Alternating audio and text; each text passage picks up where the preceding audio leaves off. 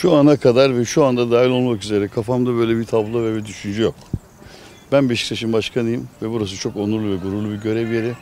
Ben burada faydalı olmaya ve sağlığım saatim el verdiği müddetçe burada görev yapmaya talibim. Bunu kimleri çıkardığını bilmiyorum. İyi niyetli çıkaranlar, isteyenler olabilir. Onlara buradan teşekkür ediyorum.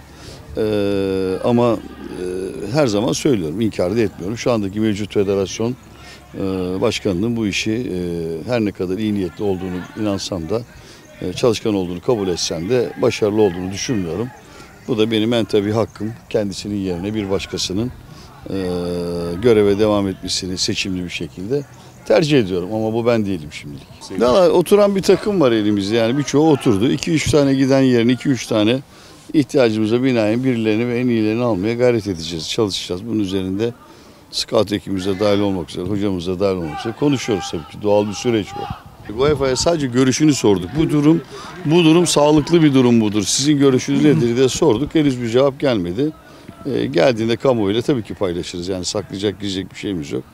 Biz halen o konuda ısrar ediyoruz. Bizim yapılan uygulamanın sağlıklı olmadığını düşünüyoruz. Çünkü sonuç itibariyle 2 tane depremden etkilenmiş bir ilin takımının tabii ki ligde dondurulup devam etmesi çok doğal bir şey. Ben de destek verdim. Vermemek zaten mümkün değil. Ama sonuç itibariyle orada uygulamalar çok basit ve net.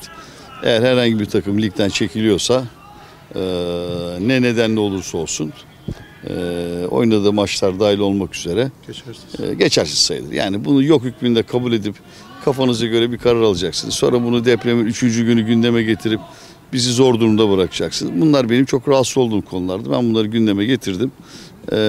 Bir de yani bazı arkadaşlar açıklama yapıyor işte. Yani orada deprem oldu, şu oldu, bu oldu. Tabii ki çok kötü şeyler oldu. Ben elimden gelen her şeyi yaptım. Benim önceliğim oradaki insanlara hizmet etmekti, yardımcı olmaktı. Ama bu arada hayat devam ediyor. Bakın üzerinden bir süre geçti. Depremi unutmamamız gerektiğini buradan bir daha vurguluyorum. Ben hiçbir zaman unutmayacağım. Elim orada olacak.